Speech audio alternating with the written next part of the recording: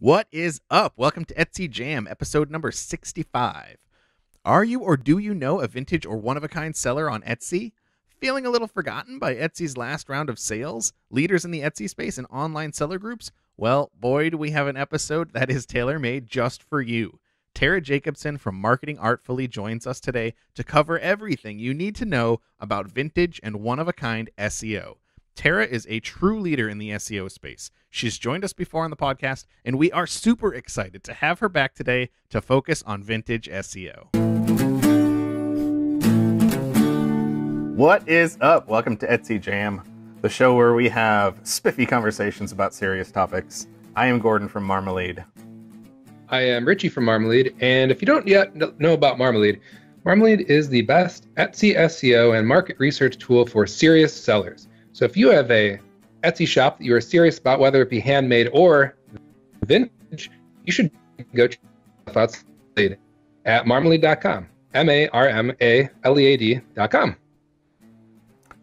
And we have a very special guest with us today. We have Tara Jacobsen from Marketing Artfully. You might remember Tara from being on the show once before. You might already know her from her website, Marketing Artfully, where she helps a bunch of people with SEO advice and marketing advice too. She's a total guru in the space, so we're super glad to have you with us again, Tara. Thanks for joining us. Absolutely, and we're talking vintage today, like all vintage SEO all the time.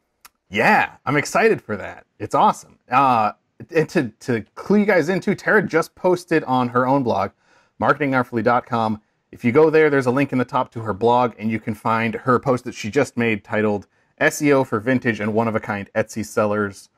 We had kind of chatted before about how, vintage wasn't always getting as much love in the space, in the Etsy space, as far as, finding out about how to set your stuff up and getting noticed on Etsy and during sales and things like that. And so we thought it'd be really relevant to have a conversation with you specifically for vintage and one-of-a-kind sellers. Absolutely. So if they go to marketingartfully.com/vintage SEO, it'll take them right to there. Oh, look at that. Fancy. Right? I was like, oh my gosh, I better make it easy. So what I talk about in there is, let's just back up a step and say why it's hard to do SEO for vintage. Like, I would love to sell greeting cards. There was a lady on this weekend in your forums on Facebook that was like, I sell greeting cards and I am doing outdoors ones. And I'm like, oh my gosh, that would be so easy. So then you establish yourself with greeting cards or, any kind of cards. And then you have your specific items and you really massage that one listing or maybe a couple of listings. And you can spend a ton of time doing that. And I will tell you that I have 400 and some odd listings, and I'm pushing for 500 by the time Christmas comes. And I cannot physically do that if I'm spending an hour or two to do each one. It's just not, like, the time doesn't make sense, right? Yeah. And so what I looked at is, how can we kind of lift our stores and then lift our categories and then lift our items using SEO. So I broke it up into classes first. So that's our first very top little kind of thing. And those are going to be like home and living or lamps and lighting. So I'm going to give you a really good example about lamps and lighting because I just did this yesterday. I have an amazing, it's over there, it's hard to see. It's like this old slag cherub lamp that's all gaudy and ornate, and it's amazing. But so that class is under lamps and lighting. And what you do is you go into Etsy, you do a search, you type in lamp, and you'll see a bunch of examples, and then you find out that kind of the categories. It's almost the categories, right? Category, lamp, and lighting. So that means I want to have a lot of those items and a lot of those keywords in my title at the very end, right? Because that's the least important thing to Etsy. They think the front part's really important, then the middle part, and then the very end is important. So that's going to be my class. So does that make sense? Like your very highest level kind of, you could do bathroom, you could do kitchen, you could do any of those things. and you're kind of hitting that class, and you're going to put those in as many items as you can as keywords in your shop. And we're going to talk more about that later. And then the next thing is, what kind of lamp is it? So it happens to be a desk lamp. It could be a table lamp.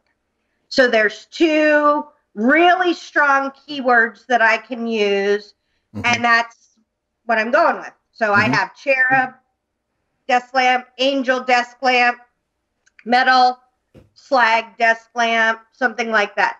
And what I watch a lot of vintage sellers on the Facebook group do is they get really confused about, well, should I have vintage? We're going to talk about vintage, the keyword too, but they're going to say vintage metal desk lamp, vintage metal office lamp, vintage metal, you know, and they're asking, should I have these exact match keywords the whole way through? And you just don't have to have that. What you want to have is kind of pick one or two really main keywords for that item.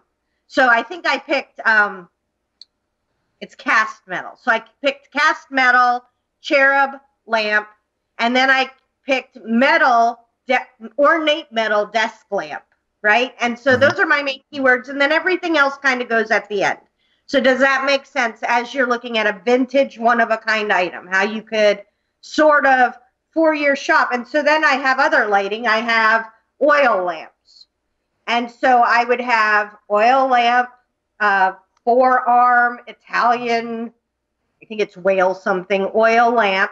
But at the end of it, I would have all kinds of lamps, lighting, all of those. And what the cumulative effect of having a bunch of different lighting options in my store is, I can then start to rank my store for those long-term keywords, long-tail keywords. Does that make sense? Do you typically use the word vintage anywhere in your title, your tags? Okay, so I have this. So first off, if you do a search in Etsy for vintage metal lamp, okay, they're actually going to show you an item that says, do you want to show the filtered results? And what they do is they filter it by those date attributes we put in, right? It says, do you want to look at the filtered results, or do you want to look in all the items? And my guess, because I don't see vintage in my keywords anywhere, in my back-end stats keywords, is a lot of people have to say, yeah, just show me the vintage stuff. Like, right. You're making a big deal out of it. We're making a big deal out of it, but they aren't. They're just like, yeah, show me the vintage items.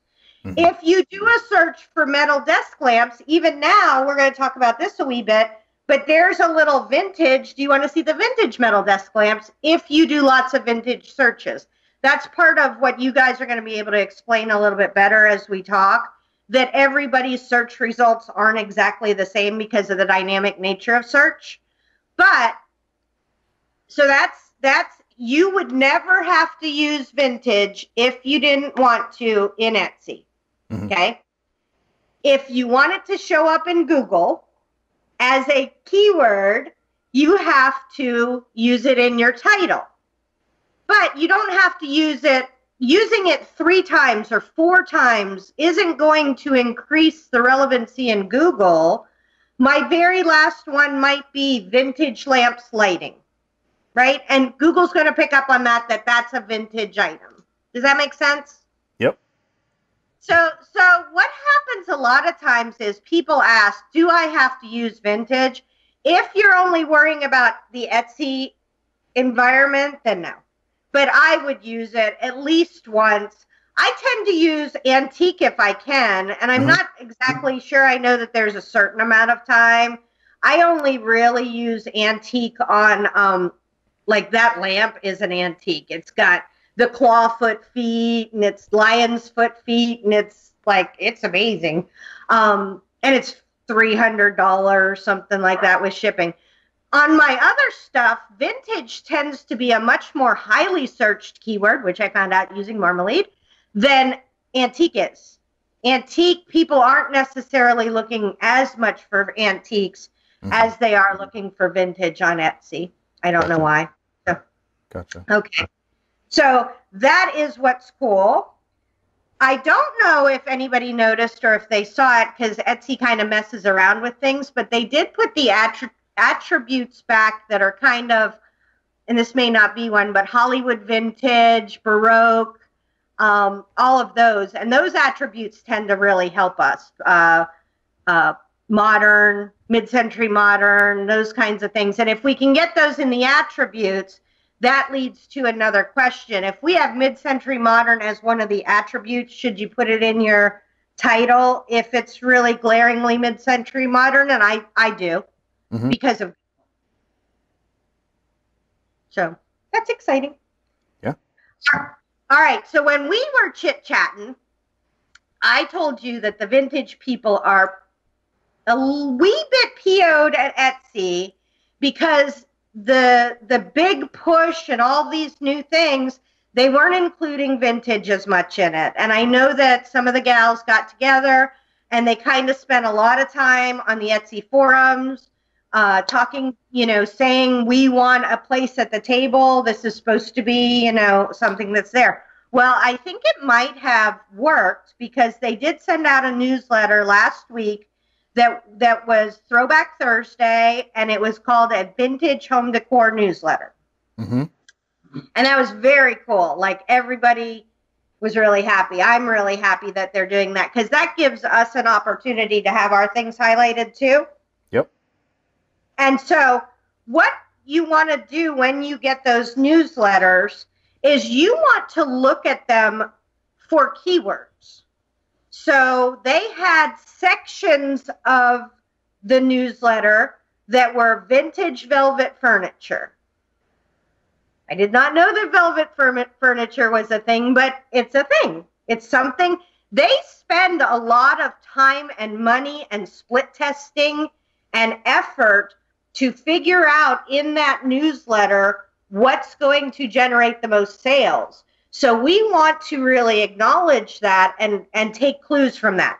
So they had vintage rugs, vintage canisters. Anybody who sells vintage knows that canisters fly off the shelves.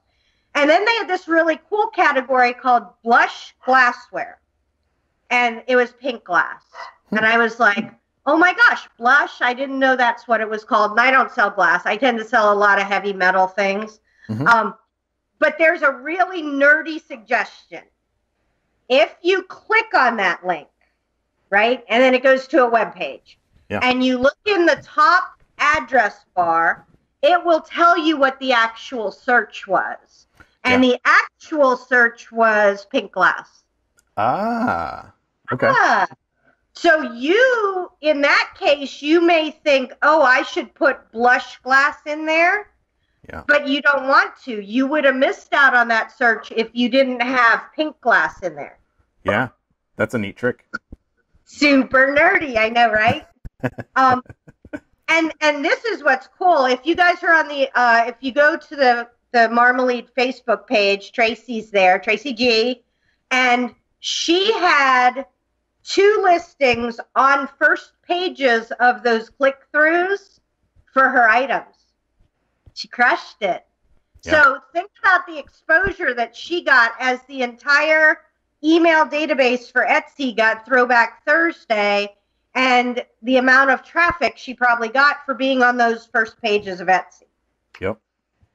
We're very proud of her. So does all of that make sense to you guys? I know that you're not as familiar with vintage, and I know you get lots of questions about it, and part of it is that it's one of a kind, right? Like, we're selling one thing every single time.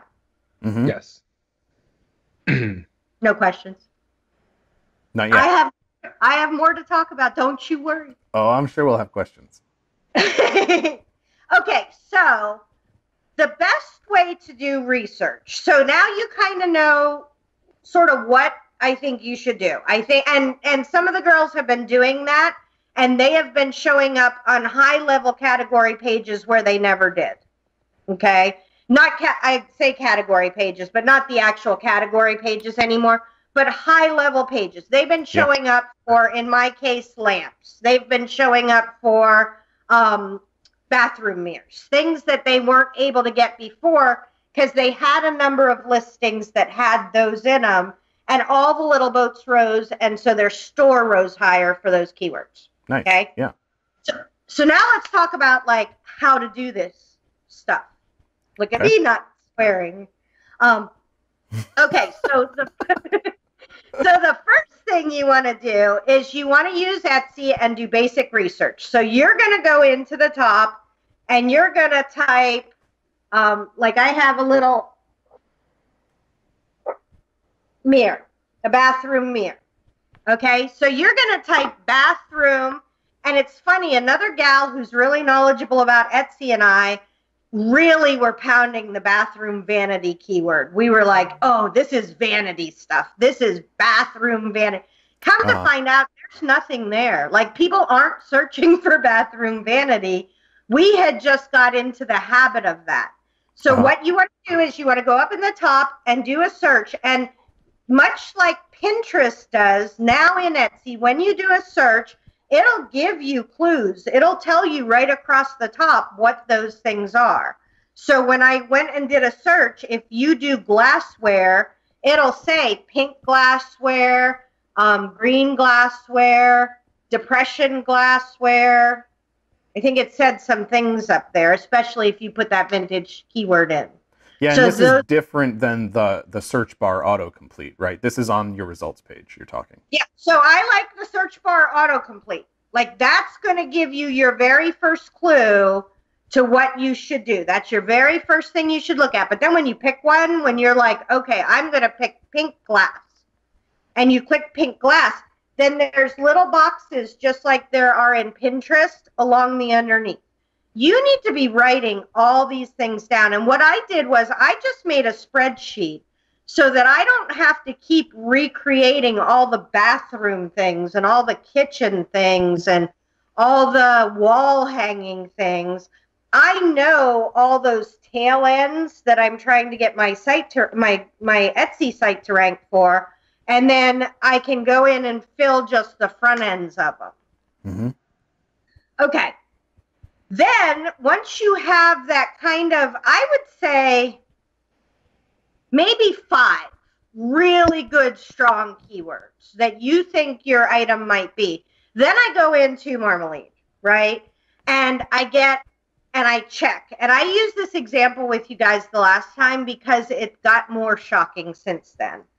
I'm from northern Pennsylvania, and we call the things around light switches switch plate covers. That's what they are. And I swear, I was doing my work, and I literally, there were no other words for it. I'm like, what would it be?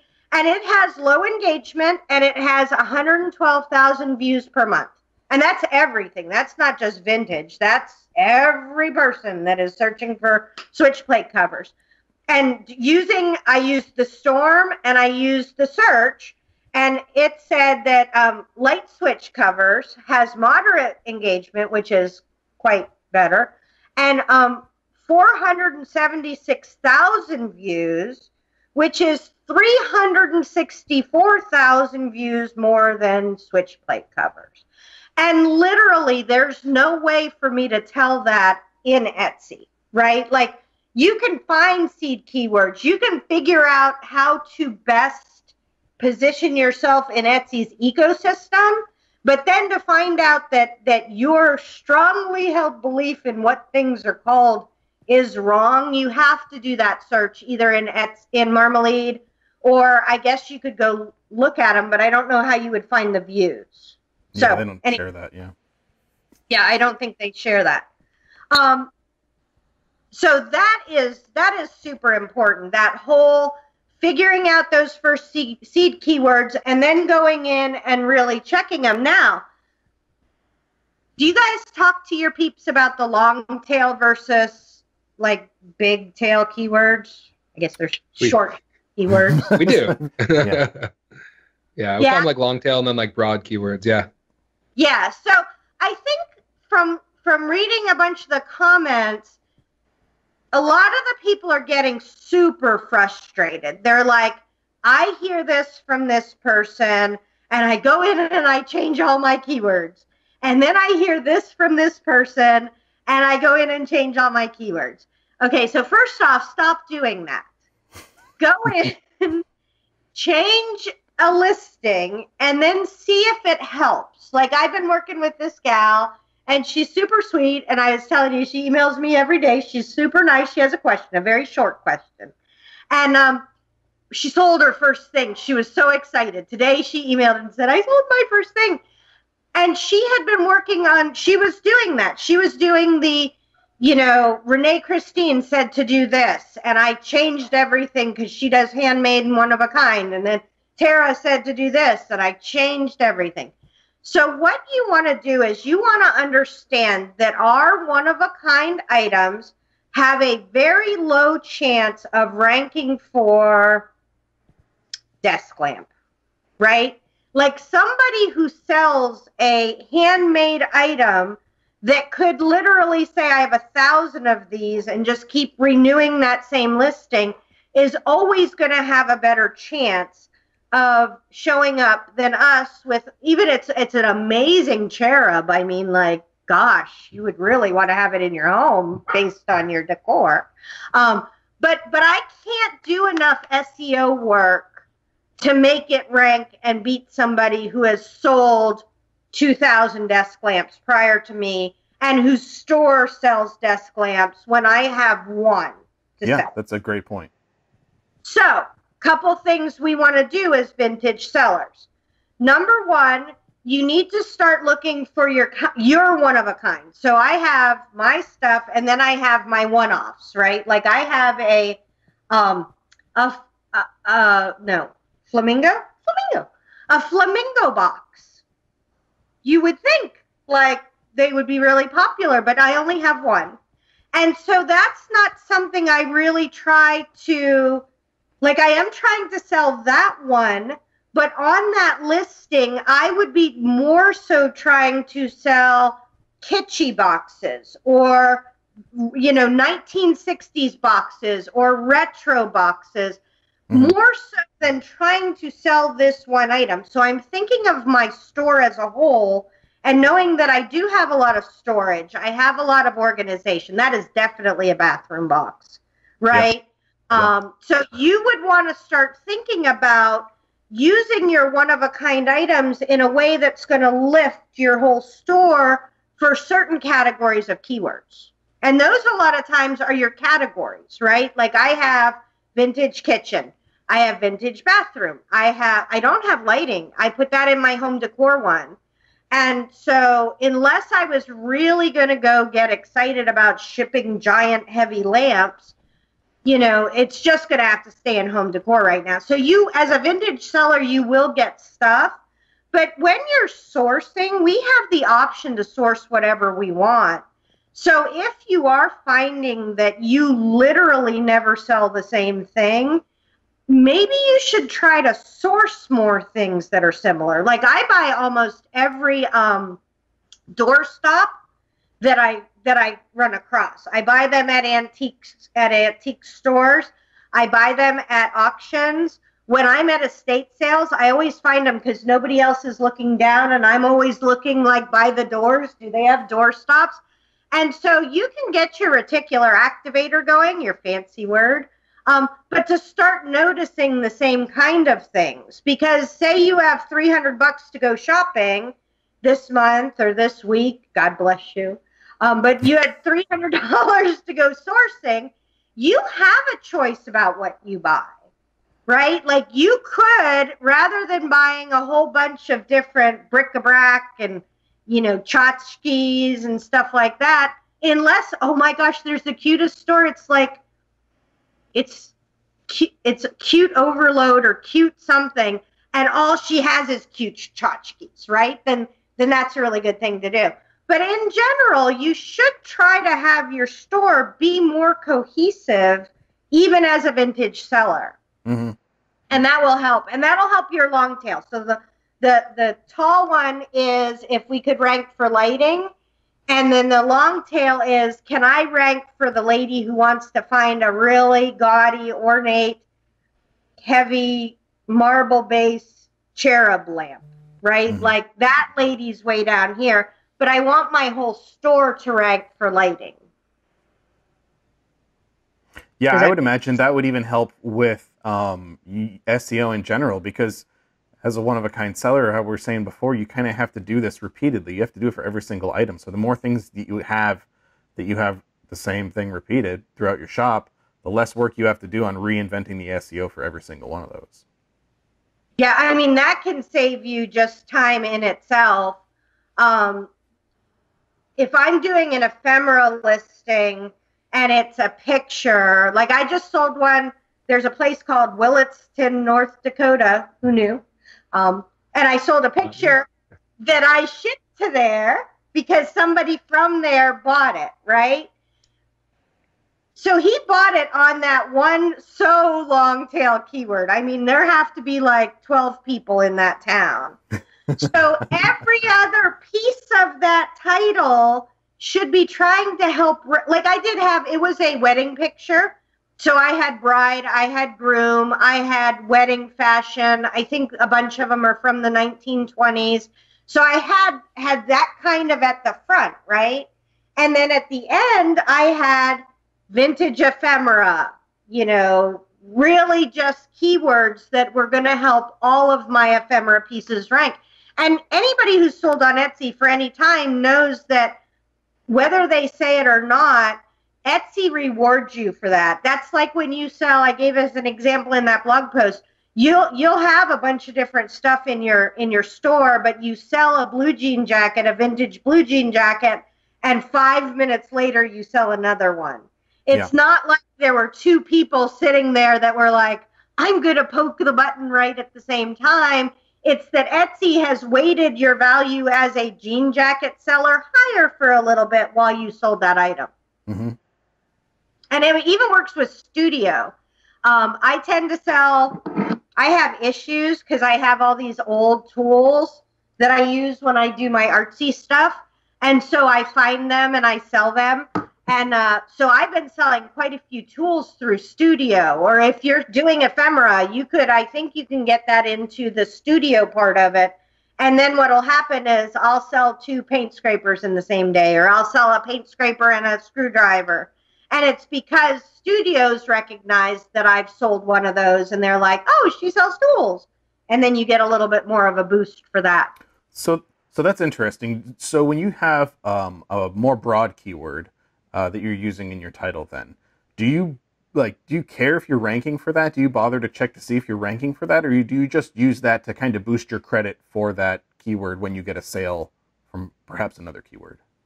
Exactly. I don't think that I am going to rank for this is a wallpaper roller, right? It's not a great example because I don't know that very many handmade sellers are selling wallpaper rollers. But I'm not actually trying to rank for even almost vintage tools, right? It'd be great if I made it to page 1, but I wouldn't want to go on page 1 for a $12 or $17 tool I'm selling. I would love my lamp to rank for that. I'm trying to look around. Oh, I have a brownie camera in a box that's like a whole thing that's worth a little bit. I have a mohair bear that's $200. There are certain things that I would really like to get exposure for those high-end ones. And if you have a very small number of items in your store, then maybe you would try, but I don't think you can do it. I don't think you can have 10 items in your store and rank well in Etsy search. I think as handmade sellers, they can do collections and have email lists and do all that and generate buzz for that. But as vintage sellers, if you only have 10 items, you're going to struggle to show up in search. Now, my girlfriend, who's an eBay seller, I make her list stuff on Etsy every now and then, and she listed a lamp, came down to my house, bought a lamp. I would have bought it because, I like lamps. Bought a lamp, put it on Etsy. She had one item in her store. She sold that lamp because it was a very specific federal style 2 candlestick, like somebody was looking to outfit a lawyer's office. And I'm sure in that case, the person was searching 400. You know, she would have gone through all 400 pages of searches if she had to. Yeah, but if you're trying honestly to rank for salt and pepper shaker, that's a big deal in my world. I got salt and pepper shakers. It's not like it's really hard to do. And if you're spending so much time on one listing trying to rank for such a hard term, you're losing all that other time where maybe you could have listed, you know, 5 other items. So another thing that is just brilliant, and I don't know if this is industry, like Etsy wide or not, but they've started, I don't know if you would call it clumping or unclumping items. Is it clumping? Is it unclumping? We say declumping, where they spread them out. Yeah. Where they were spreading them out to where you could only have one item on each page. Right. Well, I have seen screenshots where there were 2 or 3 of the same shop on the same page. I've heard legends. No, I've seen pictures from reputable sources. I get all kinds of backdoor intel. But so I think that's happening. I know that there was a page going around that has all of the tests that Etsy's doing. So first off, take a peek at that and see what the results are. So some of the results of things that they're doing have benefited vintage sellers, okay? And number 2, I watch people in groups, not so much yours. Yours is a pretty, like, non-hysterical, nerdy group. But I see people in groups that are like, they're doing this test and it's ruining my life, and now they hid the shipping amount, or now they put my reviews there and I had a bad review, and now, you know, watch the testing, because I guarantee you the only thing that Etsy is trying to accomplish with their testing is to sell more. They're not trying to hurt us. They're not nefarious. They're just trying to do a test. And anytime they do a test, I kind of put my ears up and I'm like, why are they testing this? Is this something that I should do? I started doing it in my digital shop because I can keep my listings up for longer, obviously.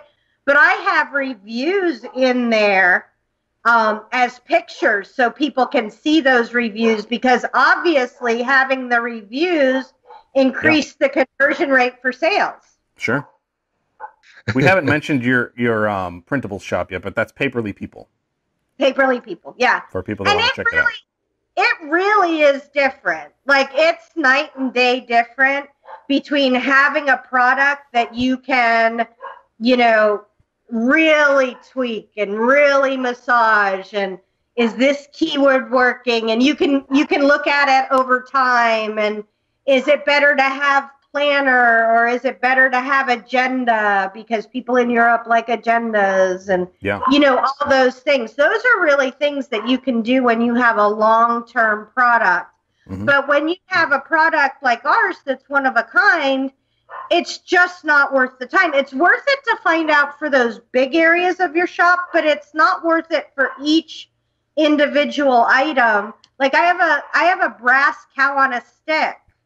Like, there's only so much research I should do to figure that out. So I think that's that is a really cool thing with having long-term stuff that we just don't have as vintage sellers. There's not a correlation with that. We can't say, oh, you know, I have this.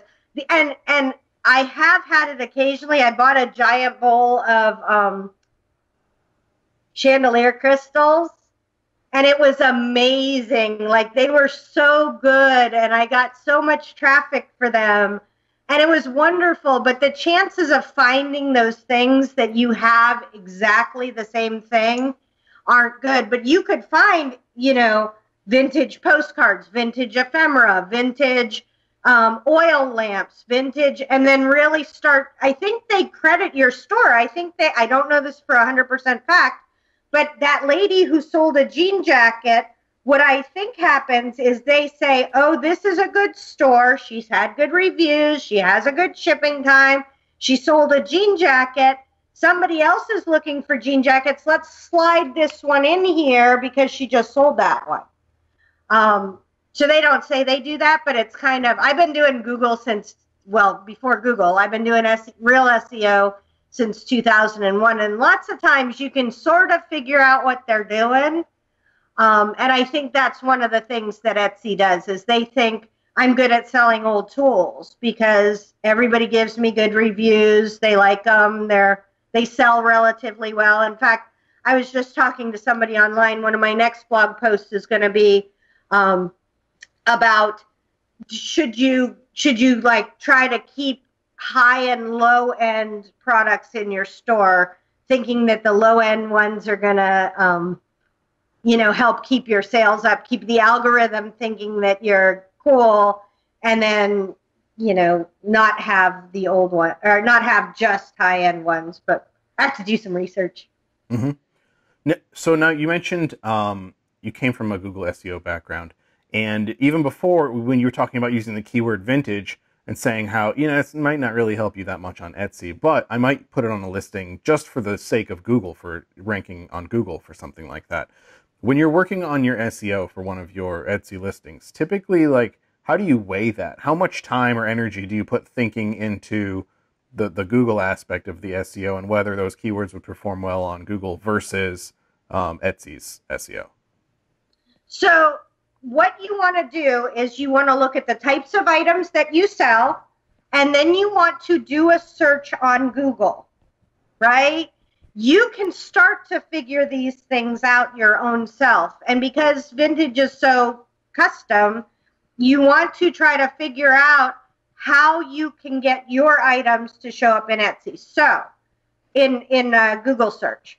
So I am never going to show up in Google Shopping for wallpaper roller, right? There's 1,000 places that sell, like, let's talk Home Depot, Lowe's. They can buy a lot cheaper wallpaper roller that's going to function better than my 30-year-old one. Now, if they get to vintage, right, like if they're looking for a vintage scraper or they're looking for vintage whatever, then you could do a search on Google incognito. So all you have to do, just look up on the Google, how do I use an incognito browser? And you would want to go to Google and then do a search and see if your items come up. And they're not necessarily going to be in the general results tab. They're going to be in the shopping tab. Now, the really nice thing is that a lot of Etsy searches come up in the shopping tab, right? Like you can't pay to be in the shopping tab as a result. But Etsy is obviously working very well with Google right now, and eBay must not be working well with them because not a lot of eBay searches come up, not a lot of eBay results come up. But what you need to find out is go ahead and look at those Etsy listings that are coming up and see what characteristics they share. Do they all say vintage metal lamp? But the hard part with Google search is, what do they say? Like 20% of all searches, or maybe it's more than that, of all searches done every day have never been searched. So you don't know if you're going to be able to rank for, metal, slag, lamp, cherub, head. You don't know if that's going to do. But your best bet as an Etsy seller is to actually go to Google and start doing those searches. See if any come out. Because I found sometimes I'll do vintage. What did I do? I did something vintage. Linens. I think I did it for one of these things. I did vintage linens, and literally every result in Google Shopping was vintage style from Wayfair, from Target, from all those. And so if you have no chance of ranking in Google, then you may want to say, oh, okay, well, then I'm either going to try to get something longer, authentic vintage, real vintage, something like that, or I'm going to seed the field on these ones and try to get on other ones. But you'll never know that without looking at Google yourself. Mm-hmm. People always ask this, should you SEO your items for Google or Etsy, right? So say I was going to try to SEO this vintage tablecloth, this one I have, this amazing vintage tablecloth, so it would show up on Google, and I did everything right. Right? I did absolutely everything right. I had a nice big long description. I had it in the first part of the description, which Google does use. I made links to it, outside links to it from social media and my website. I did everything. And if they're only showing fake vintage tablecloths, it doesn't matter if I do all that. So I feel like if I'm selling my vintage on Etsy, I need to try to rank well for the Etsy search.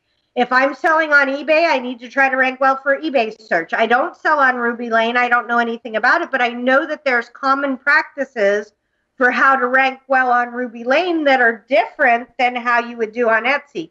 Mm-hmm. So I think it's whichever ecosystem you're trying to rank in, because think about it. Tracy, they sent out a newsletter to the entire database, and because Tracy had done a really good job on her Etsy search, she ranked on 2 of the pages, on the number 1 page of 2 of the searches. That's amazing. That is something that you can aspire to. And the other half of it is, if you're watching the Marmalead show, you are so far out ahead of 90% of the other Etsy sellers. Most people, we start feeling like everybody's doing SEO.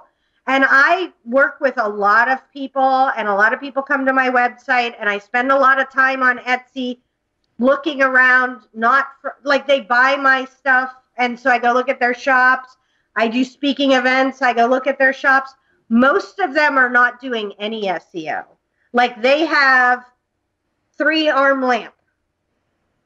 And so you're going to beat them every time. Did that help answer your question? A lot of people, once you start learning something, the audience you start to compare yourself against is a higher and higher caliber of audience, like a more and more well-educated. So all of a sudden you start to feel like, oh my gosh, everyone knows so much, and like I'm still behind. How am I behind? Well, no, you've actually changed who you're comparing yourself to. If you compare where you were before you started learning about whatever and before you started doing it to where you are now, is a huge difference. It's just you might have learned about some people who have been doing this for longer than you with the same intensity that you found yourself in.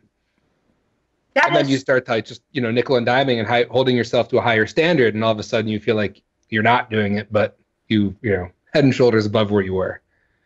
Well, and you're head and shoulders above. 80-20 rule is like, so you figure we're probably, in all actuality, 80-20 rule means 80% of the people on Etsy are not really worried about it at all. So we're kind of going with the next 80-20.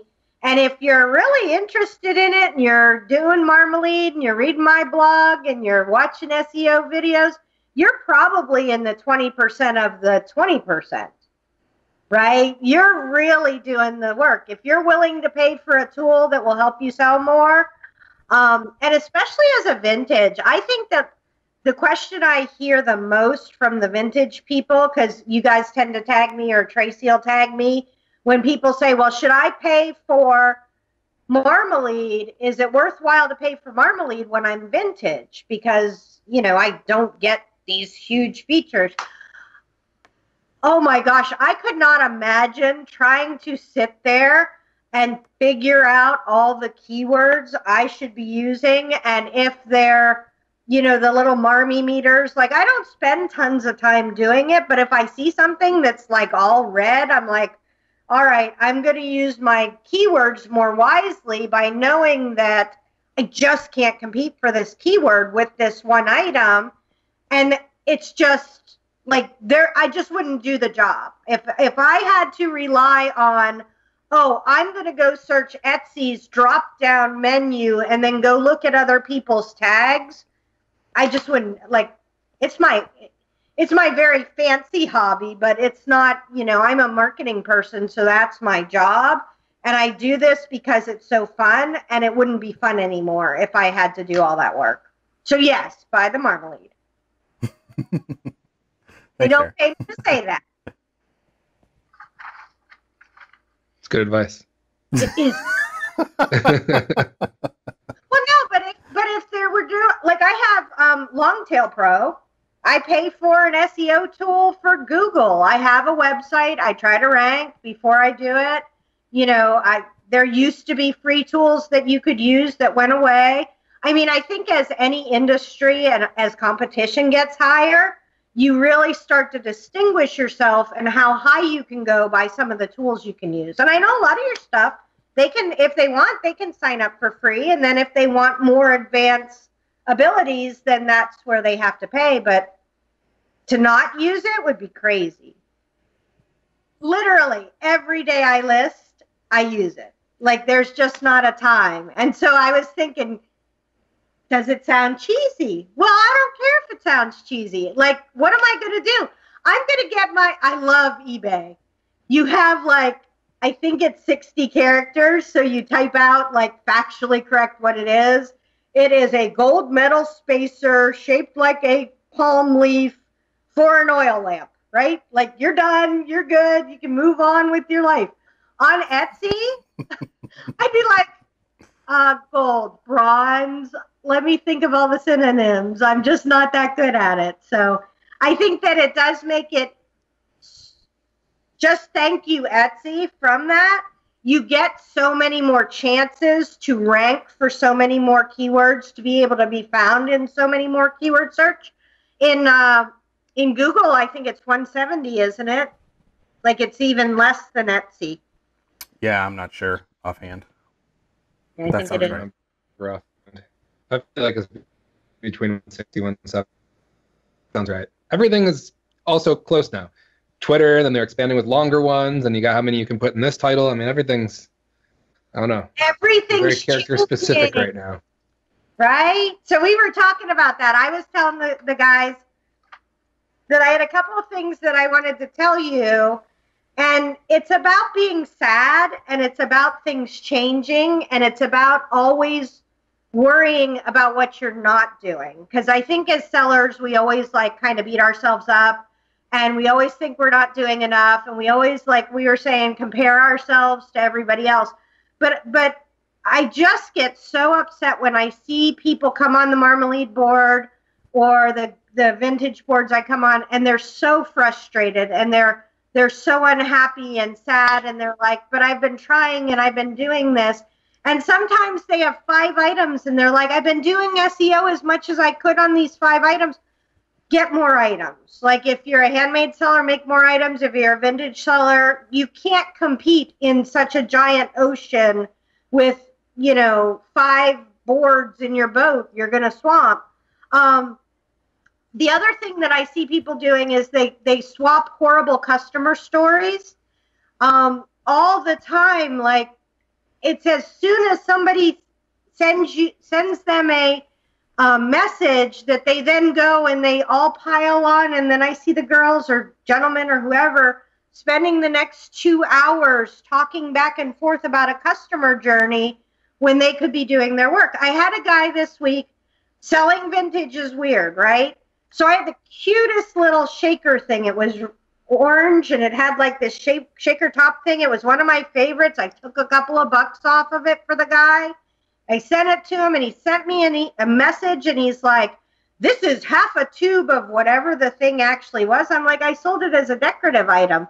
And he went just absolutely nuts, and I gave him his money back, and he went away. And I literally spent 2 minutes dealing with it. And I wouldn't dream of going and posting that somewhere so we could all talk about him. And I got a 4-star review. It was the most snarky 4-star review you've ever seen. The seller handled this appropriately. So make sure you're spending your time. If you have too few items, SEO them to the best of your ability and get more items. If you have lots of items to list, a lot of us vintage sellers have desk piles and rooms. Not that I have a room over there that has stuff in it that's not listed, but focus on the things that you can control. You can control listing more. Oh my gosh, we are so lucky we don't have to renew all the time because we can keep putting new things in the pipeline without having to generate new stuff. Just snap a few pictures, do that. So I do have a question. Yes. Did I hear that right? That you sold a decorative item and somebody bought it and tried to use the contents of the item? Yeah, it was old like paste for, I don't know. No. That's what came to my mind originally. I'm like, so someone just can't handle that new toothpaste. There's something in the old stuff they just gotta have. They've been searching this down. Hey, why is this only half full? No, it was tire paste. He collects tire paste rolls. Tire paste. There's somebody for every one of your items out there. There's somebody sitting at home hoping desperately that you list your flamingo box so that they can buy it. Right? You just have, and with vintage, that's something that we hardly ever talk about.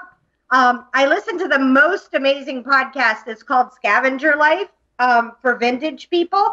They only do eBay. So they're very like, I don't care for eBay as well as Etsy. I feel it's more garage sale-y, and then I put all my good stuff on Etsy. But the people on there are just the neatest people, and they're very much in the list it and forget it. So I have 400 items. 460 some items. I'm trying to get to 500, but people keep buying them. And so I don't worry every day about, is this one or these couple items selling? I'm worrying about, can I get enough volume in there so that when somebody is looking for a brass cow on a stick, that I have one up to sell for them. I mean, it's very cute. It's an item that you would want if you had a cow kitchen, if you were a decorator and doing things. But it's not going to be every day that somebody's looking for a cow on a stick. So that's just the kind of thing that you have to understand when you sell unique, one-of-a-kind items. Makes sense. Yeah. Yeah. And like you were saying, as far as like filling up a store, you wouldn't go to like a craft fair or something like that and get a table and put just like one item on there, because people would walk by, they'd look and then say, oh, okay, and just keep going. But if you have a bunch of things, they might look at some stuff, they might go back and look at this, and hey, if they stand around there long enough, they might have time to think like, I actually do like that thing, I'll take it home. Yeah, I think that from what I've seen, if I had to pick, like I said, I look at lots of stores, I look at lots of stuff. I would say the new kids' biggest problem is they just don't have enough stuff for sale, right? They just, whether it's handmade, one-of-a-kind, vintage, craft supplies, like you go to their store and you can tell that they very sincerely put effort into it, and there's 5 things, and you're like, there's just psychological things that go on with it. My husband hates that I do marketing tests. He's a computer programmer, and so he works in algorithms all day. And I did on my website, if you do a search for how many items should you have in an Etsy store, I did a super non-scientific. Like, so I looked at, 20 stores that had these kind of things and 20 stores that, and he's like, that is not real data. And I'm like, I totally know that, but I looked at a whole bunch of stores. And come to find out, if you take out the Chinese, like 20,000 stores, because they really, I know you're not supposed to do that either, but if you take them out because they really messed up the numbers, it was about 155. If you can get to about 100, I think it's 155. If you can get to about 155 items in your store, you could see that they were getting consistent sales, that they were doing that kind of stuff. And I've heard people say 100. if you have 5 items, shoot for 20. If you have 20, shoot for 50. And then if your pictures are bad, then like you have to learn to take better pictures. And there's just, I don't know how many people you've had come on that talk about pictures, but if you are not taking good pictures, they don't have any other way of seeing your items. So if your whites aren't white, then go to Photo Fuse and take the backgrounds off. If you can only take pictures, you know, at night because you have a job, then get a light box, or you have to figure out your pictures. So it would be not enough items, pictures, and then this may shock you. I think the next biggest problem is they're pricing their products too low. So I was doing an in-person event, and there was a lady, her name is Mary, she comes to all my things, and she was selling this really beautiful handmade doll, like a Raggedy Ann doll, and it had clothing, so it had like a dress and underdress stuff, and it had a bonnet. And then she said she did an embroidery in the grandmother's handwriting, so the grandmother would write the child's name and she would scan it. Oh, wow. And then she would embroider it on there. Yeah. And it all handmade. The cost for the doll was $40, and the embroidery was $5. And I just was must like, really love embroidering things. dude, I guess. But I was like, if somebody is looking for an heirloom for their child, Oh, yeah. Yeah. they see it's $40, they are going to assume there's something wrong with it. Right. If you charge $240 and it's $50 to get the embroidery, then they're going to be like, because her pieces were beautiful, right? If I'm selling and you'll see this in vintage, you'll do a search to kind of compare to try to get your prices. And I'm selling that lamp that is antique. It's a converted oil lamp, and I'm mocking, but it has a heavy marble base. It has lion's claws feet in the metal. If I were selling that for $50, people would assume there's something wrong with it. If I'm selling it for $250, I'm selling it to somebody who knows they need to restore it, have it rewired. It's like $60 to ship it. They're not going to be fussing at me about the cost of the shipping. And you just get yourself into a whole different level of customer if you price your products correctly. So those would be my 3 things just in general that I think people are having a bother with. Yeah, that's solid.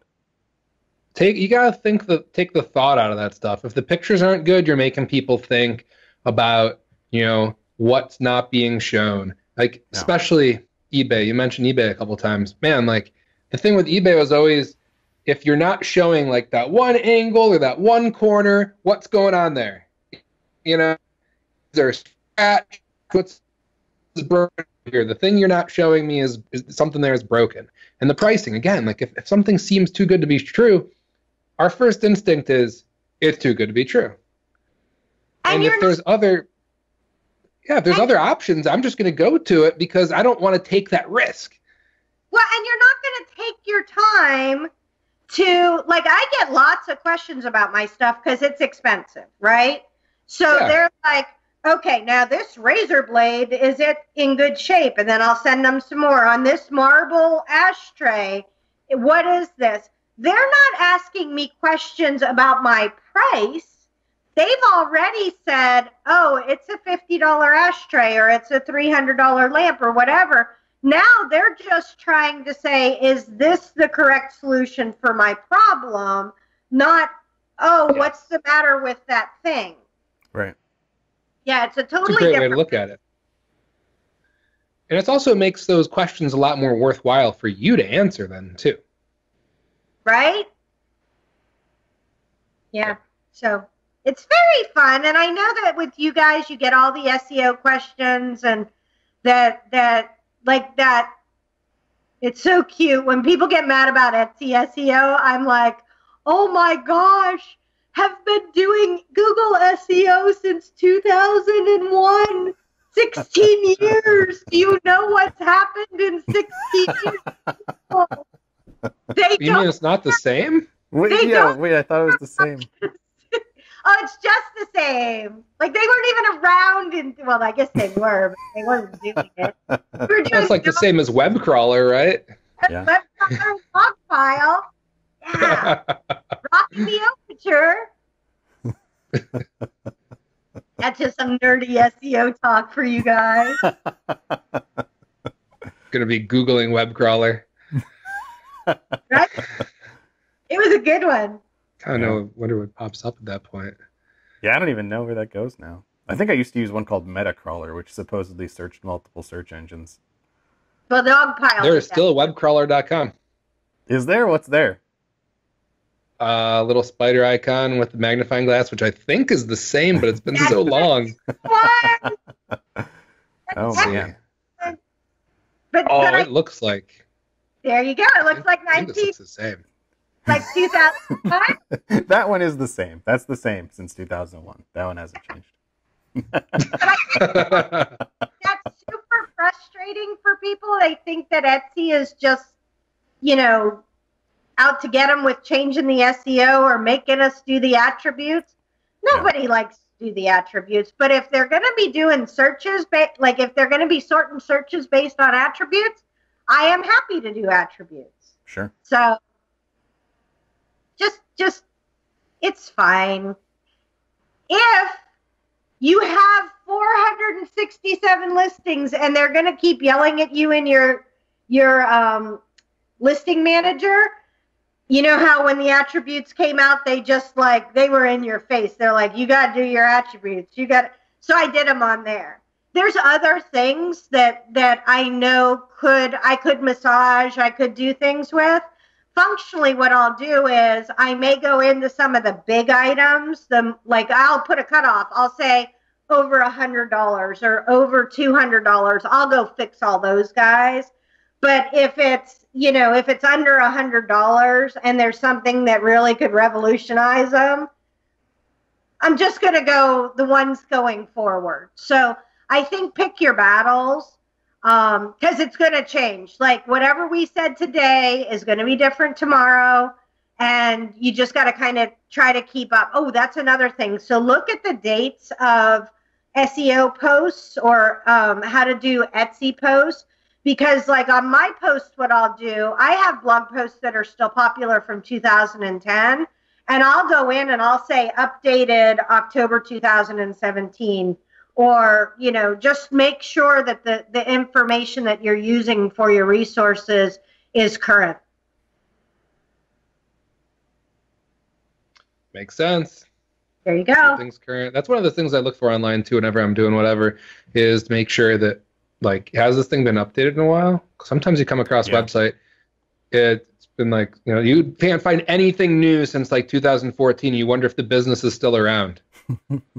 I find that with local businesses a lot. You'll be looking up something and they're posting a bunch of stuff, and all of a sudden it stops. And it was 3 years ago, and it's I'm going to call them and see if anybody answers the phone before I drive out there, because I'm not sure if they're still there. Yeah. Google Maps thinks they're still there, but I don't know. But that's enough reason to keep fresh, right? That works with that just works with everything. If you are not continually working on your stuff, and so, I'm totally guilty of this. I haven't added anything new to my digital one. I think I added one over the summer, and my sales are going down. And I can tell you exactly why my sales are going down, because I can hit refresh on those same 50-some listings over and over and over again. But Etsy wants to know that I'm still interested in my site, and that's the one big advantage we have. Even if you're just going and buying a few tchotchkes at, the yard sale up the street, or you're picking up some of your cool stuff, add something into your store consistently. If it's weekly, that's fine. If it's daily, that's fine. I tend to be really hard. Today's a really hard day for me to do listing, because I have Blog Monday where I do work for clients. And then I usually have an interview or something this afternoon. Then my son it's my day to take him to football. So I know I can't list. So yesterday I did a few extra listings, and I'll just publish them when we get off. So it's generally pretty easy as a vintage seller to continue to list. Mm-hmm. Finding stuff is not a problem. There's a lot of stuff. I like it. It's a good tip. It helps to have somewhat of like a cadence, and if you have a routine, I think it makes everything a lot easier too. My guess is, based on what you described, like your routine probably helps you stay on track a lot. You have these goals, like you mentioned you're trying to hit like 500 items, but people, darn them, they keep buying all your stuff, it makes it hard to hit that number. And you have an idea of like what days you can and can't do things, but you seem to have like a momentum with it, which I'm sure helps a ton. Oh, it does. And it just makes it easier. I notice, and if you ever stop listing for a little bit, we had at the end of the summer when the kids were like, we were packing everything into the last 2 weeks because I'm like, they're going back. I should do something with them. Mother of the year. So I didn't list for like 2 weeks. I gave myself permission. It was like my summer vacation. And man, it was a slog getting back into doing it. But when you're just doing it all the time and you have your pictures taken, or you're like, oh, Tuesday's picture day. So almost every Tuesday I'll go in and I'll take just a bunch of pictures. And, it's easy if you have a day that you do stuff. And I've learned a long time ago, I do a lot of work with time management. That's what some of my forms are. And it's called time blocking. So instead of saying, I got done with my work from today, and instead of saying, oh, I'm going to try to list a few things and change gears and do Etsy, I listened to a podcast that I'd been meaning to listen to between the time I got done with my work and this, because that isn't productive time. Trying to get off of this, and my daughter's going to be coming home, and I have 15 minutes. I know that there are people that you could squeeze in social media, right? Yeah. Like I could go check Facebook. I could do something like that. But to do something where you really are trying to think about your SEO, you're trying to get your keywords right, you're trying to make everything better, that wouldn't be, that it just isn't what I would do. So if you can time block your time and know which days you're doing stuff, you can do so much better. It's amazing how little time I have for the things that are good for me, and how hard it is to, like, if I take a break from them, to start doing them again. But the things that necessarily aren't good for me, but like I just do anyway, so much time for them. So much time. But you make time for that, like, right? You can always find time to play that little turtle game on your phone. But for me, social media isn't my favorite. But if you say, okay, every time if you want to go out with the dogs and sit outside, you can't play on the little turtle game. You have to check your Facebook. I would gain at least a half an hour a day on Facebook. Yeah. Which could trade off. Yep, which could mean that I would make more money, or it could just mean that I would go slowly insane faster. Either one. We don't know. Yeah, I'm really big on, but I know my goals very, very specifically. I tend to work in 3-month increments. So this is my last 3 months. I'm not selling anymore, and I didn't last year either. October wasn't it was my first year as a vintage seller, like my first real holiday season. I was like, oh my gosh, it's October. They're going to go crazy, and and it slowly ramped up. November was really good for me.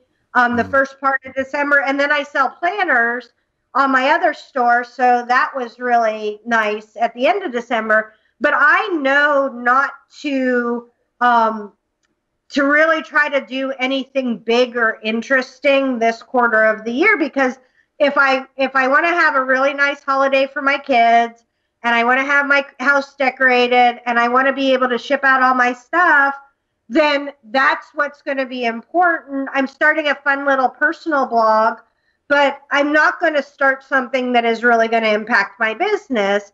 Now, come January, I'm going to say, okay, if I wanted to do, let's say, a new email autoresponder or something like that, then I would push that off. So it's really knowing your priorities. And that's one of the very coolest things about being an Etsy seller. If you know you get swamped at the holidays and everybody's telling you to change your keywords, don't change your keywords. You're going to sell plenty without doing all that work. And you're using time that you could be creating. You know, so you really have to know your own business. And sometimes advice that we get doesn't really work for our own particular circumstance. Yeah, we definitely see a lot of times where sellers will take advice from other sellers on something that worked well in their shop, and it's kind of like you can't always just assume that because something worked for somebody else, it's going to have the same success for you. Yeah, maybe their pictures are amazing. Like they did this thing and their husband's a photographer, or they're a photographer. So no matter what they did, they would have been like featured on the Etsy, you know, newsletter, or BuzzFeed would have picked them up. Well, if you don't happen to have that one skill that was the actual thing that worked, then yeah, you can wind up chasing your tail a lot. So, you know, that's the thing. It's so fun to sell on Etsy. I have such a great time. I just think it's the funnest thing. And it is. It's my hobby. And I get to go in dusty houses and look at dead people's stuff, which is awesome. But at the end of the day, it really should fit in your life. And I understand completely. If this is your income, then you do have to be very sincere and do everything you can. Just make sure, we were talking earlier about teams. Like if you're on a team and you're spending your days liking other Etsy sellers' products and you're doing that, that may not be the best use of your time, because Etsy sellers may not be the purchasers of what you're selling. And I think with vintage people, we're even more so like that. Like we may buy some of the other people's stuff, but in actuality, there's so much inexpensive stuff available that it would be like I would buy something maybe for myself personally, but I can't source products to sell on Etsy from Etsy. Right. So just really look at where your time is going. Mm-hmm. Definitely. Yeah. Get in front of your buyers, not necessarily sellers, time management. Make sure you know, I'm a big believer in what you focus on expands. I agree. 100%. Use your Marmalead. Yep. Absolutely. If in doubt, go on Marmalead. Use Marmalead. That's right. Well, I love talking to you guys. You're awesome. Thanks. Well, thanks. We love talking to you too, Tara. It's fantastic. Thanks for coming back again. Yay! Always a great time. Yeah. If they have any questions, probably so first off, they can email me, Tara at Marketing Artfully. Mm-hmm. But if they have any questions, and I think you let them in even if they don't use Marmalead, right? Into your Facebook group? Or they have to? Oh, good. No, you don't have to be a customer. Okay. Just a legitimate Etsy seller. There you go. But with SEO questions, not everything else. Yeah. So it's really focused on SEO. So if you were listening to this or watching this and you have SEO questions, make sure you join the Marmalead group, because I'm there. I answer when I can. There's like the quality of people and the quality of education that the people have there about Etsy SEO is really high. And everybody talks to everybody, and they're really happy to help you figure stuff out. Thanks. Yeah, that means a lot. We really enjoy our Facebook group. That means a lot that you say that. Good group. Yeah, it is a good group. Yay. This was fantastic, Tara. Anyone who is wanting to kind of catch more of the tips that Tara shared earlier in the episode, they're pretty much straight from her blog post that she put together. Obviously, she covered a bunch of other things too. But if you want a good refresher on those things, make sure you go to marketingartfully.com/vintage SEO. I just tried it and it worked just like she said it would. It takes you right to that blog post, and it's really cool. It's a nice long post, and there's a lot of good information there for vintage sellers who maybe have been struggling a little bit with how to do your SEO. Excellent. So yeah. So thanks again. And we'll have to chat with you another time. Okay. Another time, another topic. Exactly. And then for everyone else, we will catch you guys next time on Etsy Jam.